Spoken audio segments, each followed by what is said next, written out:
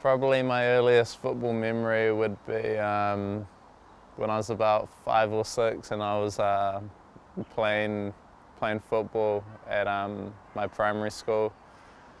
Yeah, there was like just a massive game of football going on between everyone basically in the whole school, and that was probably my earliest football memory.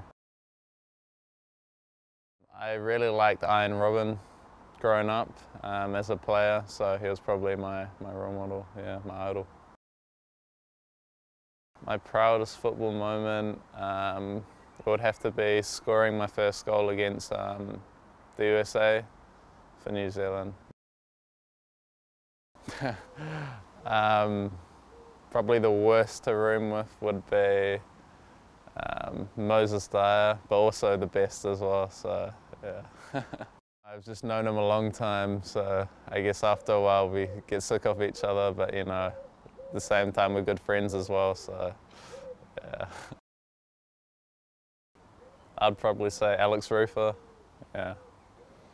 Likes to look at himself? Yeah, always checking his hair out, you know.